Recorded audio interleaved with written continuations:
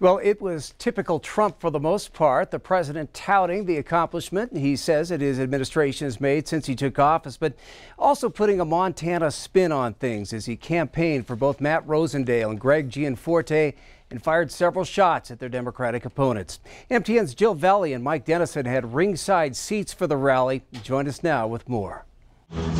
The crowd of thousands that showed up to hear the president speak tonight were not disappointed. He talked for more than an hour. In fact, as they're leaving the venue right now, many are staying so they can watch Air Force One take off. They're making this kind of a full experience for them. Different that this venue did allow people to watch the plane land.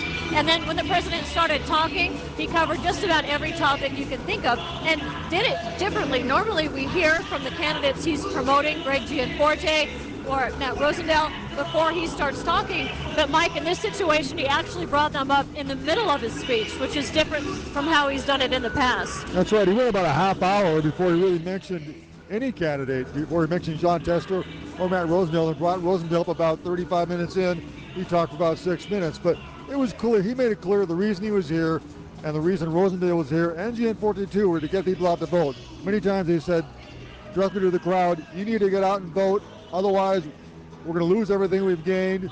And he had a lot of very complimentary things to say about Democrats, too, didn't he?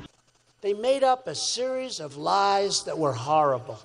And John Tester led the group. That's really why I'm here. It's not that we need the vote so badly. I think we're going to do very nicely in the Senate, I hope. I think we should pick up seats. Also, I'm here because I can never forget what John Tester did to a man that's of the highest quality. You would have loved this man in this state. He'd be one of you. He'd be one of you.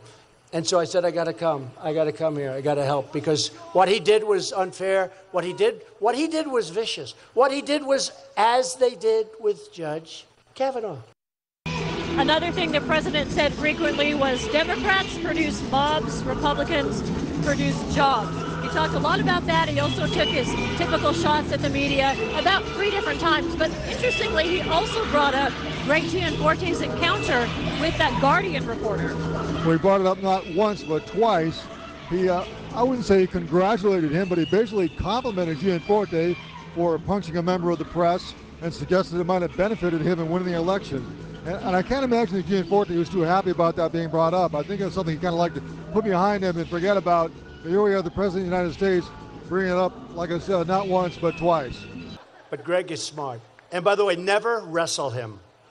You understand that? Never. Any guy that can do a body slam, he's my kind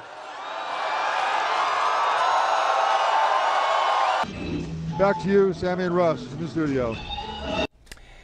Well, the Guardian releasing a statement in response to the president's words about Gianforte's attack on their reporter Ben Jacobs, saying in part to celebrate an attack on a journalist who was just doing his job is an attack on the First Amendment.